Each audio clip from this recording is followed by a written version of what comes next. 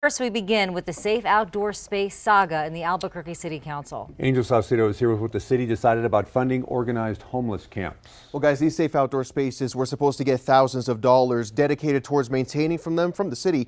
But in early September, the council passed a bill that removed that money. Mayor Tim Keller vetoed that bill, and tonight the council failed to override his veto, keeping the money with safe outdoor spaces.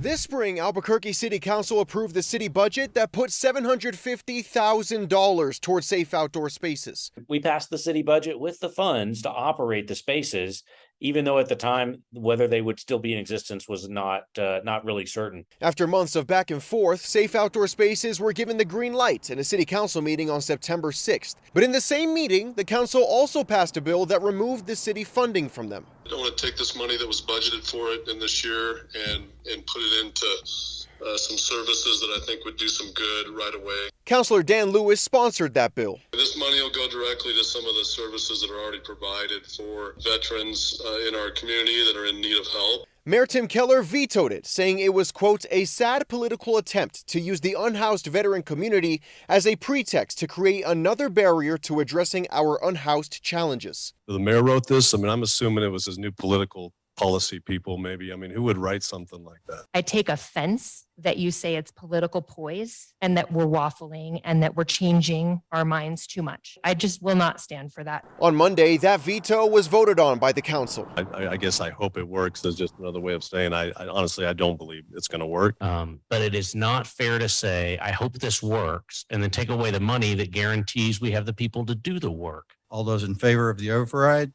say yes and raise your hand. Opposed? No. And that fails on a 5-4 vote. I hope that the mayor will own it. That safe outdoor spaces is entirely now on the mayor.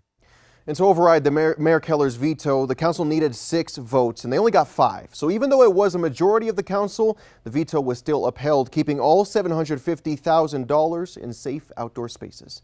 Angel Salcido, KOAT Action 7 News. This is an update.